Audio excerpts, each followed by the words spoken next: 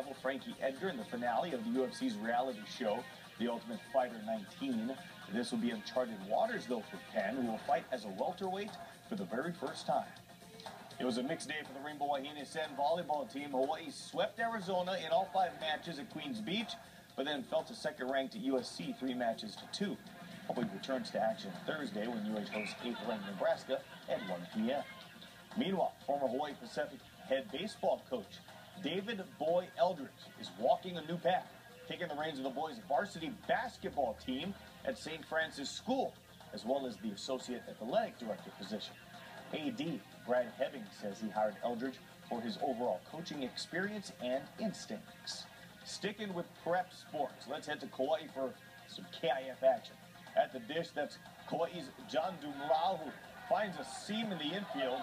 Gunnar Valentini scores from first as Kauai holds off their KIF rival 3-2. Back to hoops. Former UH opponent Cal Poly making history in round 1 of the NCAA tournament. The Mustangs, the only Big West team in the field.